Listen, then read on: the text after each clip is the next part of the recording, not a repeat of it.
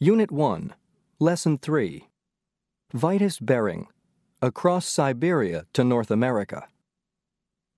In 1733, the most complete scientific expedition in history up to that time left St. Petersburg, Russia. The goal of the expedition was to explore the east coast of Siberia and to find out if Asia and North America were joined. The scientists planned to report on everything: the geography, climate, plants, animals, and customs and languages of the Siberian people. The expedition had to cross Siberia in order to reach the Pacific Ocean. Vitus Bering, the leader of the whole expedition, left St. Petersburg with almost 600 people. The group included a few scientists, skilled workers of all kinds, soldiers, and sailors. Alexei Chirikov left later with most of the scientists and tons of supplies. It took 7 years for Bering's and Chirikov's groups to cross Siberia. They traveled mostly in flat-bottomed boats on the rivers. Bering's group spent a year in Tobolsk, where they built a ship and explored the Ob River. They continued to Yakutsk, where they spent 4 years. Yakutsk was only a small village, and there were many people in the expedition, so they had to build their own buildings.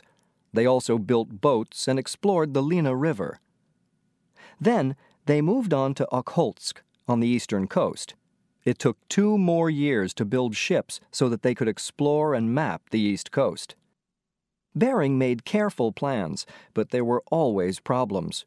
For example, they lost a lot of their food when one of the ships sank in a storm. But finally, their 2 ships started for North America. They had only 1 summer instead of 2 years for their explorations because of the many problems and delays. And summers are short in the north. There was more bad luck.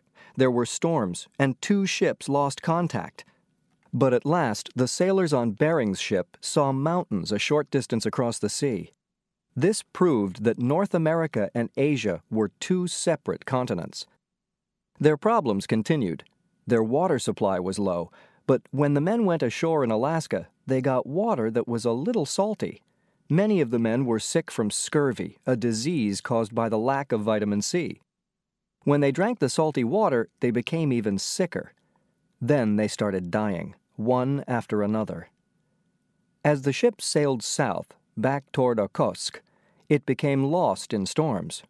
Finally, a storm drove it onto a small island, and the men knew their ship could not sail again. They were in a place with no trees, but there were birds and animals for food and fresh water to drink. However, it was too late for many of them. Men continued to die from scurvy, and on December 8, 1741, Bering died and was buried on the island that is now named for him.